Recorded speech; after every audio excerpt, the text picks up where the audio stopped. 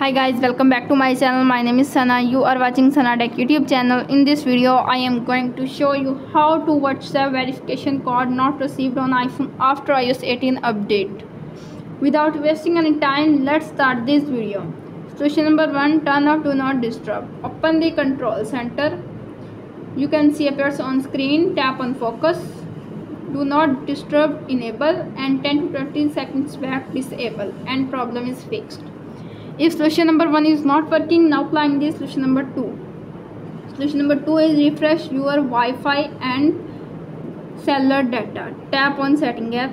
You can see appears on screen airplane mode toggle on and 10 to 20 seconds back toggle off.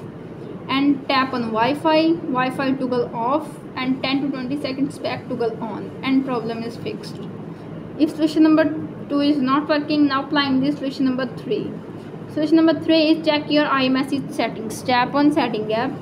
You can see appears on screen. Scroll up. Tap on apps. Scroll up. Tap on messages.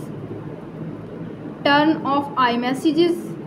Wait for a few seconds and then turn it back on and problem is fixed. If solution number 3 is not working, now applying this solution number 4.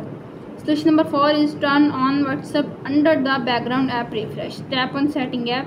You can see appears on screen. Tap on general. Scroll up. Tap on background app refresh. Background app refresh. Tap on it. You can see appears on screen Wi-Fi and cellular data for connective and problem is fixed. If all solutions are not working on your iPhone, simply contact with support.apple.com and fix your problem. How to WhatsApp verification code not received on iPhone after iOS 18 update is successfully. That's it. If the video helpful to you, please don't forget to share and subscribe my YouTube channel. Thanks for watching.